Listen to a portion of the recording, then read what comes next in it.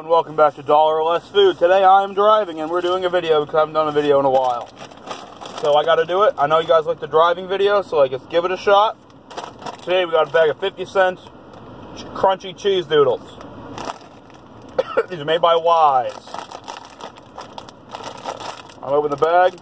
As you can see, a lot of doodle. But actually, no, not much doodle. Only here doodle. See how they taste. First off, they're crispy. Very crispy. I've also got a decent amount of cheese flavor, too. Again, I am currently driving in relatively decent traffic. That's why my eyes are not on you guys. I still care about you. This big cluster, let's see how they go.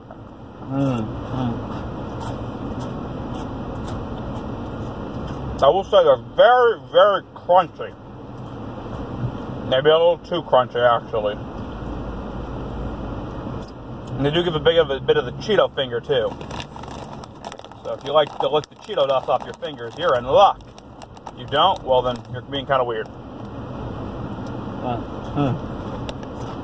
The flavor, though. They taste similar to Cheetos, but they don't. Like the Golden Flake crispy cheese curls, and these that had like a baby, that's what these would be.